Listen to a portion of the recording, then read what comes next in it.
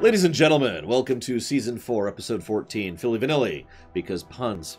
This is the episode in which the pony tones, which I think were actually referenced before now, but it's the first time they've actually been introduced properly, are singing, and, you know, there's this whole thing they're doing, and they gotta sing for events. But then, poor Applejack, wow. Poor Big Mac loses his throat, loses his voice, can't sing. Flutter Guy has to sing in his place, yada yada yada, moving on. So, before we move forward, of course, we will go ahead and read Fluttershy's entry here. I don't know if you... God, her handwriting is adorable! This is like the neatest, most perfect cursive. How did they do this? I mean, it's a font. Yeah, it's a font, I can tell. But damn! Anyways, sorry, moving on. I can't do Flutter Guy's voice. It's too deep. I actually don't have that deep of a voice. I wish I had that deep of a voice. I don't know if you'll be able to see it. You can kind of see it there. It's not going to stop being fuzzy. But like, to contrast, that's Sweetie Belle's font. And that's Fluttershy's. Look at that. It's really nice. It's very proper cursive, right? Anyways. Dear Diary. I don't know if you know this, but I'm terribly shy. It's true. I don't like to speak up, or say things, or be noticed, or have any pony's eyes on me, or draw attention to myself, or contradict some pony, or cause a ruckus, or be a bother, or be a standout in a crowd. But I do love to sing. Oh goodness, it makes me so very happy. But it's not something I would ever, ever, ever want to do in front of every pony. That would be the most frightful of frightful things. Even worse than staring down a dragon. So I've only sung for animals in the privacy of my own home, where I feel very, very safe. Then I accidentally discovered something I never ever expected. Not only do I love to sing, I love singing in front of every pony. I love hearing their applause and their praise. I love to perform. I was too scared to actually do this in my true voice in front of every pony, so I had to use a false one while hiding, and that's so very silly. Sometimes being afraid can stop you from doing something that you love, but hiding behind these fears means that you're only hiding from your true self. It's much better to face those fears so you can shine and be the best pony you can possibly be.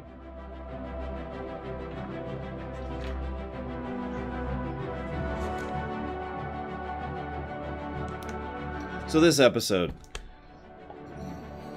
sucks! No, sorry. What I meant to say is... This episode has the audio volume. I'm using a different method of getting music, and it's a different audio volume thing, so literally different. Question mark. I need feedback. I don't hear it. I hear the song. It's a little louder than before. Okay, I can turn it down a bit more. I'll turn it down a bit more. How about here? Oh, hang on. There. How about here? This good? We good? I'll just talk a little bit in my completely normal voice.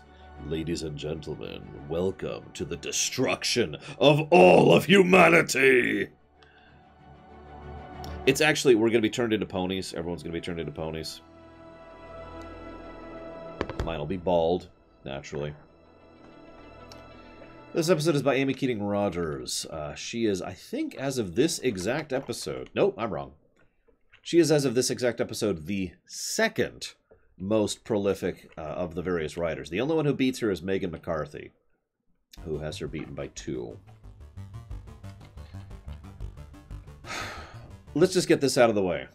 Poison Joke, Fluttershy being a great singer, Crazy Cat Lady, Cute Sanera, Zap Apples. That's 5 continuity counters. I'm just going to smash those out really quick here. There were quite a few, and I wanted to keep track just separately. We're actually this much. I haven't been keeping that up to date, apparently.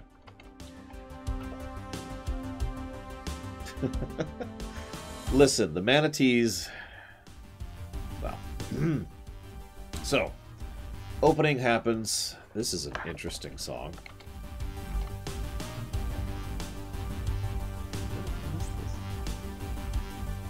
Oh, gotcha.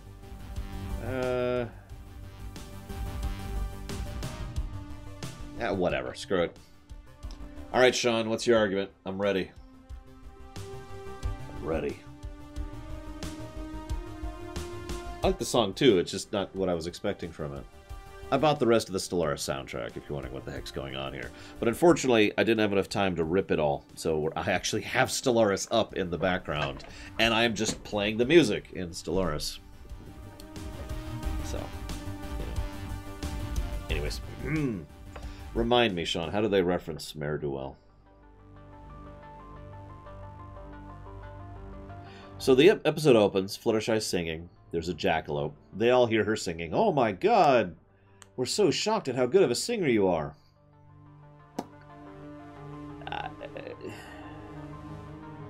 Hang on. Hang on. Where's my dice?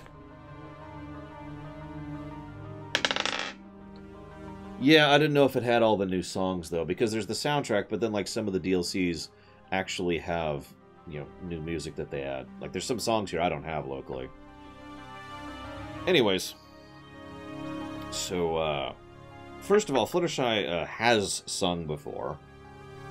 Twilight does say I've never heard you sing solo like that. But it's just, it's a little bit weird that they've never managed to stumble onto this before. Especially since, again, they act like they're so blown away by how good of a singer she is solo when she's already a good singer. And that's already an established thing. I mean, she had a duet song with frickin' Rainbow Dash, which is actually among my favorite songs to date. That would be May the Best Pet Win, if you're wondering. Oh yeah, I need to Find the Music, don't I? There we go. So, honestly, and I know this sounds weird, but I actually kind of want to give that a counter-continuity counter. It's also the first ding against this episode. It's just a little bit of a, huh? It's also so unnecessary. See, let me explain what I mean by this.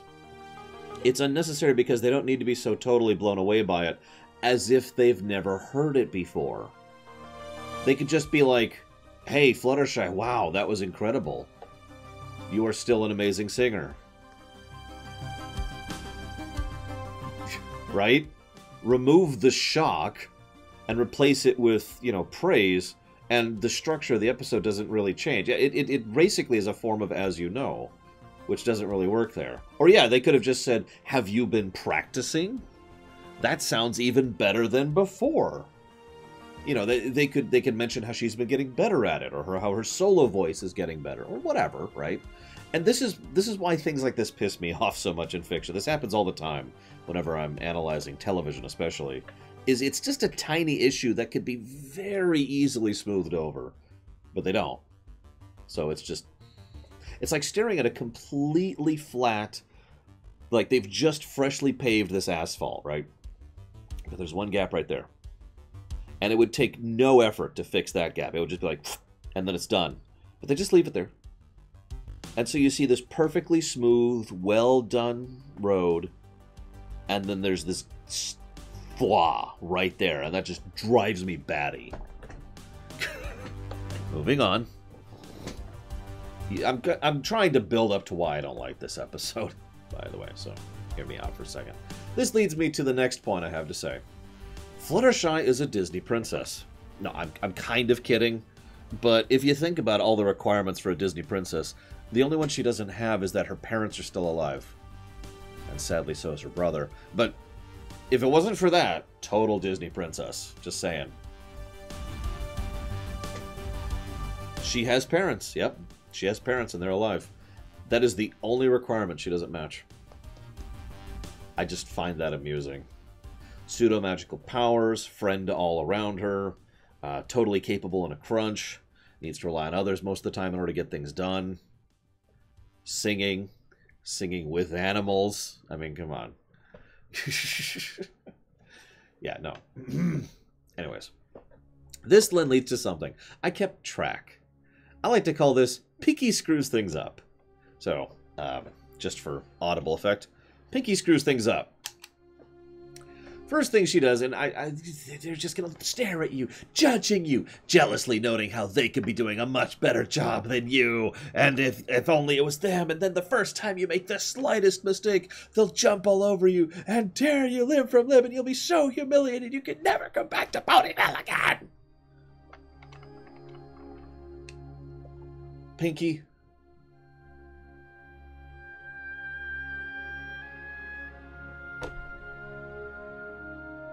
Now, ignoring the obvious thing that just irritates the ever-living crap out of me, I want to give that a counter continuity. Can I go ahead and say that? Now you're probably thinking, what? Why? Well, 2 reasons. First of all, I've been pretty harsh about Pinky and praising of Pinky throughout the course of this show, because when she's written well, she's awesome, and she's hilarious, and when she's written badly, she's aggravating as crap. Furthermore, again, to really make my point clear, in my opinion, almost all the times when she's written badly is when it's basically out of character. I want to remind you that Rainbow Dash was going to prank Fluttershy. You remember that? All the way back in season 1 or 2. It was pretty early on. And Pinky was the one who was like, no, we can't. That's Fluttershy.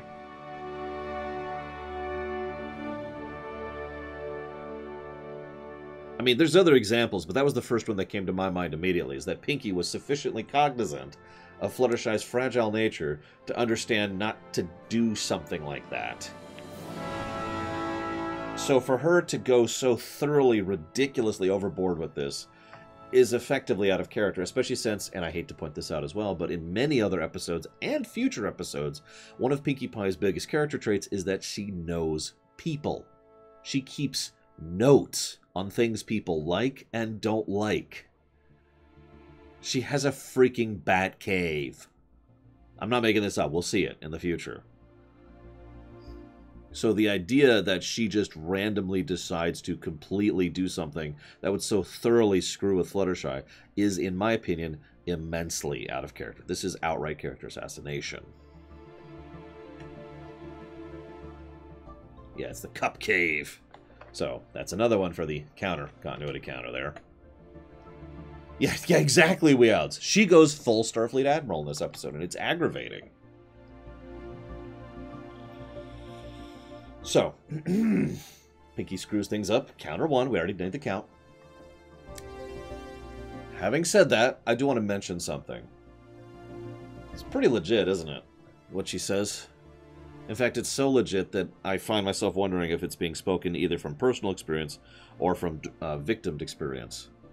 Because one of the things I've noticed is that a lot of people who watch TV or music or any creative work have absolutely no idea what goes into making that work and tend to be very judgmental and very jealous and think they could do better, right?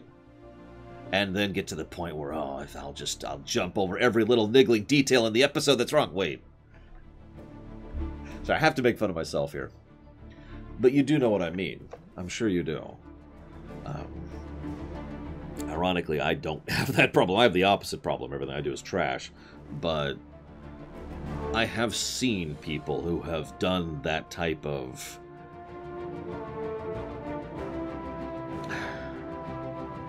It's a form of prejudice, basically, which, I know that sounds like a weird thing, but prejudgment. It's what it is. It's a form of prejudgment. It's a form of walking in and saying, humph, and looking down at someone, and like Pinky says, being jealous of them. And in that jealousy, looking down upon them or trying to hurt or harm them. Yeah, it's a pretty toxic attitude to have, and I have seen it happen many times, personally as well as more distantly. As you might imagine, I have gotten this myself as a YouTuber and a streamer because, funnily enough, most people have absolutely no idea what it takes to be a YouTuber streamer full time. And so I get suggestions, you know, oh, you should just do this. It's incredibly lazy that you don't do this. It speaks to how much you don't care about actually being a decent YouTuber that you don't do this, and so forth and so on. Direct quotes, by the way. So, yeah, I feel like, yeah, I don't know why I don't make more content, Shikor. I should post more content. That's why I lost that one patron. Never forget that one. That one was just funny. Doesn't release enough content. This, again, see, part of the reason I mentioned that this is probably from some experience is you remember the episode back with, it was earlier this season, Daring Do, when Daring Do was introduced, and there was Rainbow Dash who went on that spiel of how you should spend every waking, thinking, breathing second working on the new work. Yeah, I feel like there's some experience going into some of these lines here. Just a vibe. Oh, hey! I just lost...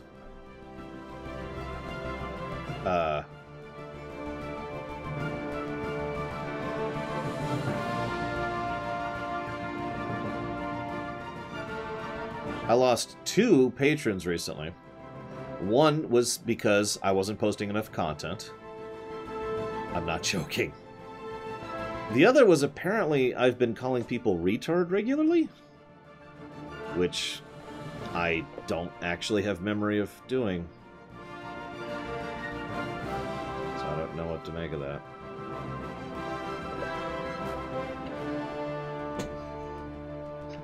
Yeah, I was gonna say, I don't use that word. That's why I'm confused. I've said redunculous a few times.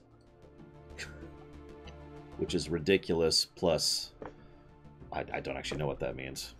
Maybe it doesn't mean literally. I mean, maybe? I don't know, Johnny.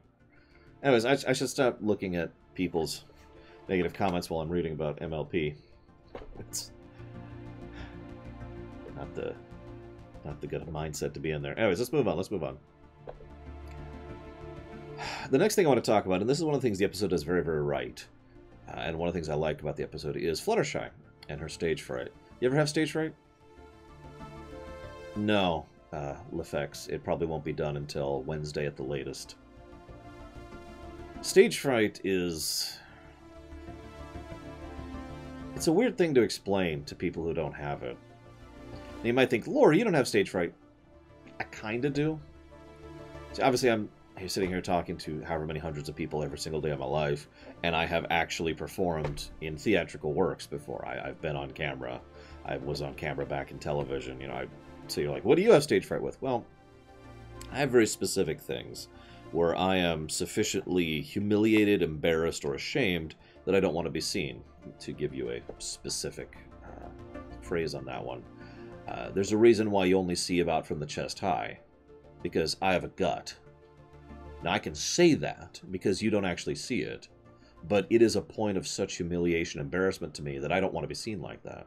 I actually dress very specifically when I go out to hide most of my body. In fact, I look bigger than I am when I go out and about because I'm wearing so many layers and specific styles of clothing to hide what I look like, because it bothers me that much. There are times when I've turned off the webcam because it's bothered me too much to be seen. Not a joke. This is as close to stage fright as I have. I didn't even dance at my sister's wedding, and I wanted to because I couldn't do it. I couldn't go out on the dance floor and be visible. So I kind of get it, personally.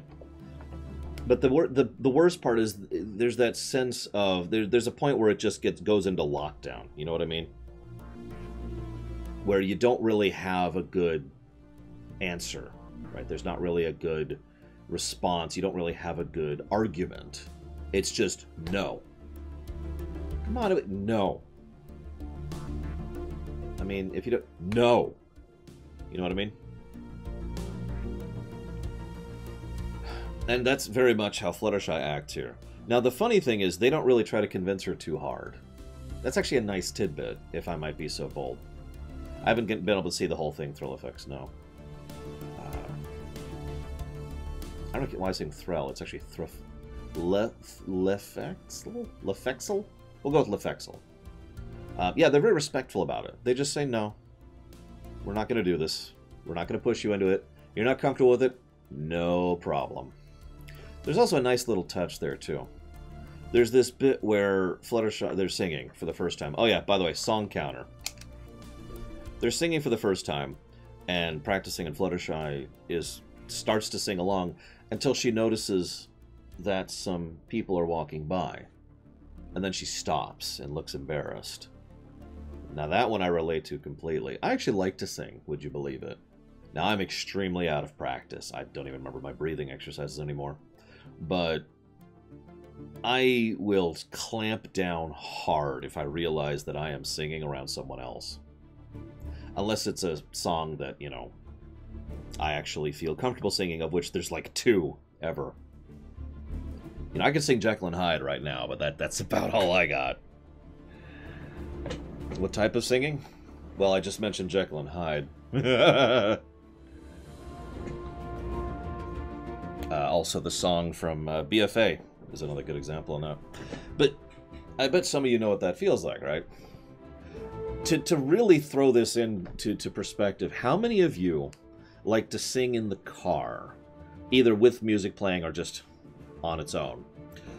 And then when you pull up to like a stoplight, you just kind of stop. Like, you just kind of start lowering your volume and like, well, okay, hang on. Because they might hear you, right? They might actually hear you. So you got to pull it down and just kind of wait for the light to go green. Then the light goes green, the music, very appropriate musical cue, and then you just start singing again.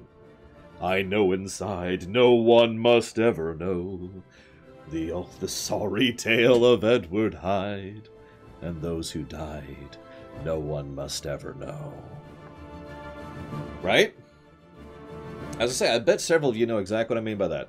This is one of the reasons why this episode is still good for me, despite the fact that I don't like it. Because there's some really excellent human moments with Fluttershy, which, shocking, most of the Fluttershy moments tend to be very relatable and human. So, Spike, does this count as a Spike crush? Now, I don't think it does, personally. But Spike rushing onto stage and says, Rarity, you were amazing! And she's like, well, what about the other ones? Meh. I don't think that's a Spike crush. I think that's just a gag. Feel free to argue against me on this point. I obviously have a bias here. I want to destroy the Spike crush. But yeah, no, I don't think this is a blush. I don't think this, he didn't actually be like, you're so good, or anything like that. It was just, oh, that was a really good job, Rarity. You know, very straight-voiced. We know what Spike sounds like when he's crushing. There's a different voice she uses for it.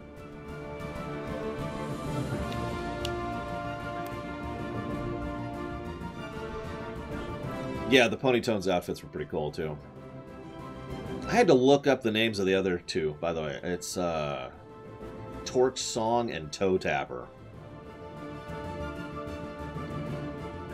So that's... I'm going to go... Unless anyone gives me a pretty good argument, I'm going to say this doesn't count as a Spike crush.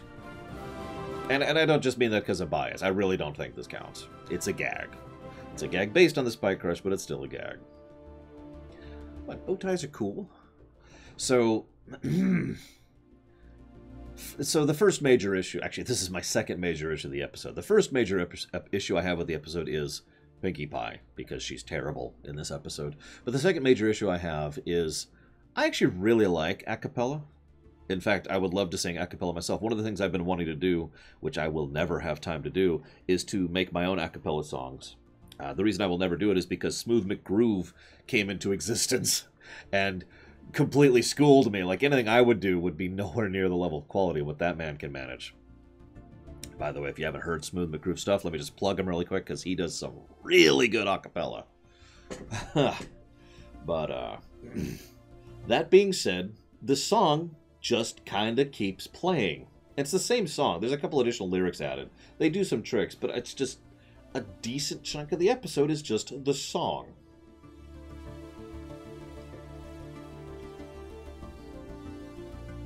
We talked about that, didn't we, Shikor? It's true, though. I'm crap. I'm garbage. Find the music in you. Now, so the night immediately prior to this was the turkey call, which, sure. I know, his cat is so cool. By the way, hi, King Dunlop. Yeah, very bad planning to have the turkey call right before this event. But then Pinkie Pie screws things up number 2. Because she's the one who basically insisted on pushing him for the turkey call. And then, this is even worse, when he lost his voice, which screws up the event, and lost his title, she jumps by to rub it in. Now, I get it. That's just a light gag, but what should have happened, and again, small change would fix this. She's super happy, bouncing around, lost the title. You know, does the gobble. And then they're like, oh, we have to cancel. There should have been a shot of Pinky being like, oh, no. Because she should care about that. Because she's Pinkie Pie.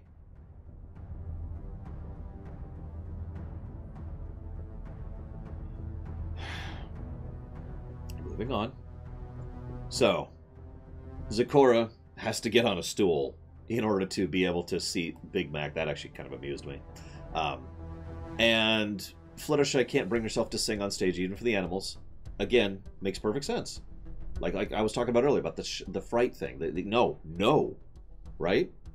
Makes perfect sense. I'm completely with it. But then Rarity, the creative one, obviously, comes up with the solution. We'll give you the joke, and you'll be off stage. Well, actually, Zecora came up with the idea for the joke, but Rarity comes up with the idea. We'll have you sing off stage. Big Mac will lip sync. You'll be singing in the safety and privacy of your own home, effectively, and we'll still get to do the conference. Of course, Rarity would come up with that option. Now, yeah, exactly, Savicom. As soon as it was brought to her attention, it should have bothered her. That's why this bothers me. So yeah, this is a great compromise and actually pretty smart. I hate to nitpick yet again, but I wish there was one tiny thing. Don't even have to call attention to it. Just one additional thing would have been added and would have really smoothed this over for me. Imagine if the whole time when Big Mac is singing, you know he's got that bow tie on? Imagine if it was glowing, probably with Twilight, I'd say, with Twilight's magic. And Twilight's just, you know, visible in the background kind of somewhere, and her horn is glowing. That's all it would have taken for this probably to be smoothed over for me. It's a very minor problem. It doesn't actually matter. But I only point it out because that's the kind of stuff I like. Tiny little touches and details that help flesh out the world and the consequence of how things work. If you're not catching it, the point is she's basically serving as like a microphone, or a speaker, actually, excuse me, a speaker for Fluttershy's voice onto Big Mac. So it sounds like it's coming from Big Mac. I don't think it's been before. Actually, we will see the speaker magic later this season, but I don't think they've actually shown it before. Yeah, Twilight has very much been not in the season so far. That'll change, obviously, but... Anyways, again, it's not a nitpick, really. It's not a thing that is in detriment to the episode. It just would have been kind of cool if they added a little nuance like that. So, then the song plays again. And then Pinkie Pie screws things up. We're up to 3 now, by the way. She jumps in, and Rarity has to literally... There's this... God, it drives me batty. Because what happens is Fluttershy is quietly coming out the back, and Pinkie's like, hey, what are you doing? In this really intrusive manner. Which is already not really in favor of that, but it's also just kind of screwing things up. And Rarity has to rush over like, no, it's okay, it's okay. This then leads to the bulk of the episode, where I'm just going to kind of barrel through this. Although, fun little fact. So the little girl comes by with her little doggy, and the big Pegasi guy comes on, the dad. I guess that's supposed to be French accent. I'm not sure what that's supposed to be. That guy, that's Big Mac. That's Big Mac's voice actor for the Pegasus Dad. I call him Pegasus Dad because that's what his entry in the voice acting cast is, Pegasus Dad. Anyways. So... Then the song plays. Then the song plays. Then the song plays. Have I made my point about this yet? These are separate iterations, by the way, of the song playing. Because what then happens is the song then plays... Zipperwell was the kid's name, that's right. The song then plays for an extended period of time across multiple, like basically a montage. Now, there's some decent visual gags here. She sings inside of a barrel. And underwater, and outside a window. Okay, sure. But yeah, I do have to mention, It is nice that Rarity never once pushes Fluttershy into this, or anything, actually. It is, in fact, Fluttershy who insists to Rarity. Now, this then leads to the final showcasing. Okay, I'll do this one final show. Have you ever had something that you really love doing that you just can't do in public? Don't say sex or I'll kill you.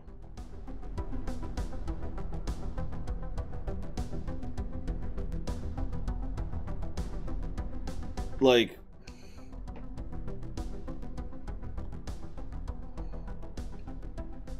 exercise is a good one for me. I actually like exercising. It keeps my energy up. You know, I enjoy having control over my own body and learning that precision and learning how to push myself, right? I basically can't exercise in front of other people. Like, I have done so in the past, but it is very difficult for me to do. Can't do that in front of others. I suppose I could say Mega Man challenge runs. I've actually done quite a few Mega Man challenge runs off the... My Switch is loaded up for Mega Man Collection 1 right now. And there's these challenge runs, and you have to go through a set of specific stages or bosses, whatever, and there's a timer running all the time. And I've gotten gold. I could show you. I could show you the records. And I could show you the results, which I'm okay with showing you. But I don't want to show you the attempts, because what happens is... Nope. Restart. Screwed that up. Restart. Restart. Too embarrassed for that, right? And that's kind of the general aspect of what Fluttershy is going through here. The eyes on me, FF8 reference. Now... Oh my god, Sean. No. The reason I bring this up is what happens is probably one of the best scenes in the episode, in my opinion. And I know that sounds horrifying, because what happens is Fluttershy is revealed. She's so into the music, she starts dancing. Oh yeah, dancing. I love dancing, by the way. I'm actually pretty good at dancing. You'll never see me do it. So, she starts dancing along to the music and actually knocks over the thing, and everyone sees her. And what's the first thing that happens? Applause. Of course there's applause. It's Fluttershy, and she's a great singer. So they're just like, yeah, woo! What's Fluttershy's reaction? Fluttershy's reaction is astonishingly well crafted. Like, it's probably one of the better... We actually talked about this in Hurricane Fluttershy, too. It's probably one of the better visual and audio presentations of a panic attack I've seen in recent memory. It's right up there with Celeste, which did a similar thing. Like, you hear their cheering and their applause kind of descend and just warp and twist into something that sounds just like a non-stop scream in the background. Really well done portrayal of that. And she, of course, like you do when you panic, freezes up and then runs. Panic. Yeah, it's really, really well done, really well presented. What happens immediately after that is the second best scene in the episode, which I'm not going to... Well, I guess I could recite it for you. Give me a second. I think I have the recitation, like, right here. Turkey call? Yup. Trash your voice? Yup. Zakora remedy? Yup. Not quick enough? Yup. Need a deep voice? Yep. Poison joke? Yep. Flutter guy? Yep. Better now? Yep. And she's living her dream in the shadows because she couldn't bring herself to become to the spotlight? Yep. It's a really simple joke, but it's really well done. So, props there.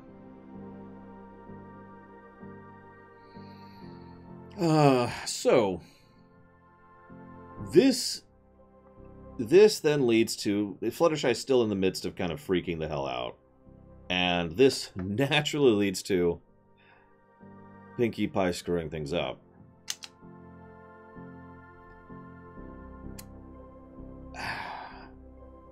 In my actual notes, I actually wrote down, word for word, Jesus Christ, Pinkie. I don't even have anything to add at this point. She's just continuing to hit the same note. And pushing her way too hard. So then Pinky, you know, is running, and everyone else is trying to understand. Now, this is actually a nice tidbit here. First of all, can we please stop running? Which was a nice bit. But second of all, of course they don't understand why Fluttershy's freaking out and panicking. That sort of social anxiety is ultimately has the same vibes of, if not the literal definition of, an irrational fear. And it's hard to really understand an irrational fear if you have not felt it.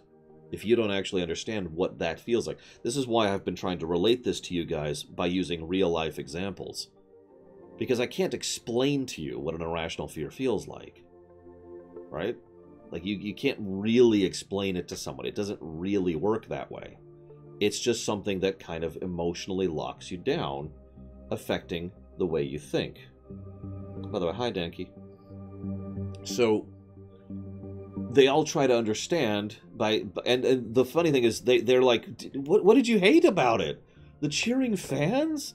The wondrous applause? Like, there's just this disbelief in their voices as they're like, what was the issue here? What's the friggin' problem? Right? Now, it's also worth noting, however, that none of her friends really judge her for what she went through. None of them are trying to come down on her or making fun of her. They're just trying to reach out to her and understand, which is a good touch. And they also try to convince her that it wasn't that bad. Now, that's an interesting point, because they succeed partially. And I think that's one of the reasons why this episode gets a bit more of a pass in my book.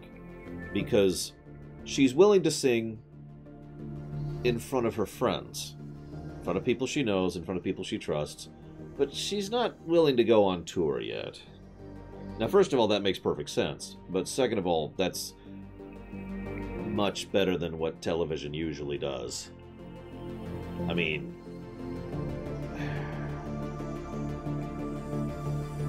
I can actually name episodes of Star Trek where someone has an issue or a phobia, which they just kind of get over by the end of the episode. Yeah. Oh yeah, and one more playing of the song. Guess we gotta get one more iteration of that song in there. Yeah, they also gave her... That's a good point, Savakam. They gave her the part that's easiest to sing for that section. So, on the whole, I still don't really like this episode all that much.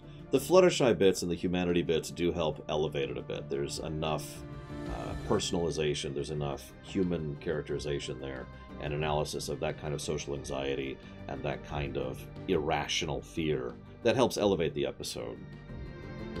But the Pinkie Pie stuff and the just logical disconnection of several elements of it really drag it down.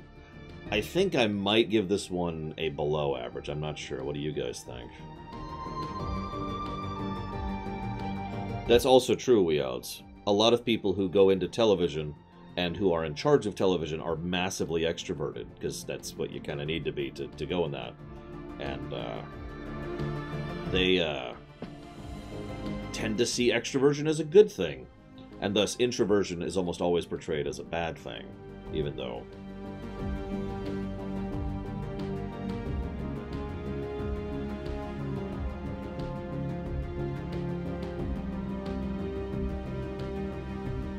Listen, Savakam, you'll never understand what it's like to, to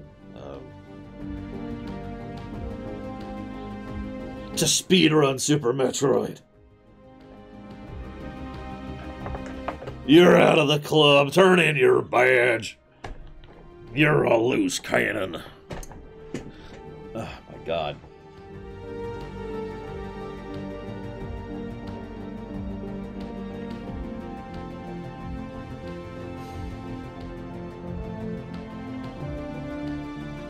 I'm really torn on this one, honestly.